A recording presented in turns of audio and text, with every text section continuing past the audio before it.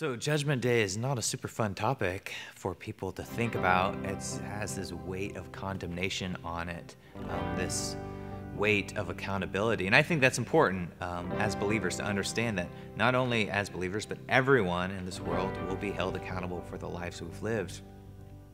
But as a believer, there's a difference. So we'll stand before God for all of our acts. And you see that throughout the parables. It's the most common theme of all the parables Jesus teaches is judgment. The sheep and the goats, the wheat and the chaff. He talks to one group of people who visited people in prison and gave them drinks of water and said, "What you did unto the least of these, you did unto me." And then there's the other words that he says, "You don't really know me because you didn't visit them in prison. You didn't give them drinks of water. What you've done to the least of these, you haven't done unto me."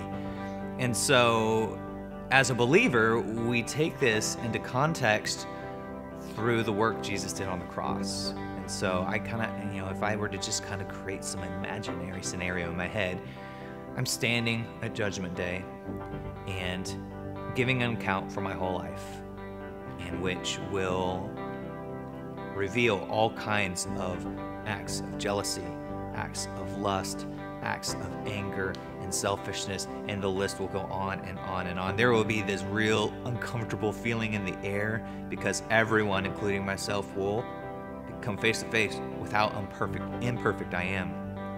And you can almost feel this holy, righteous Father, this judge, just knowing what this means and his passion for justice, his passion for holiness.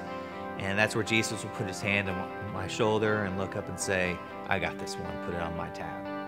And that's grace.